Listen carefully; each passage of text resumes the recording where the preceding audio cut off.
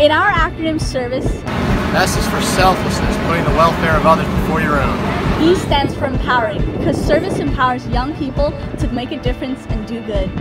R is for respect. It's the way you should be treated. Our letter was V for value. Values are one, standards or principles, and we use this every day to influence our decisions. Go Mules! I is for inspire. Through your actions, you can inspire others to serve in their community. C is for courage, because it takes courage to go out and serve your community. E is for effort, because you have to put effort into your service to benefit your community. Selflessness. For empowering. For respect. For value or inspire. For courage, For effort,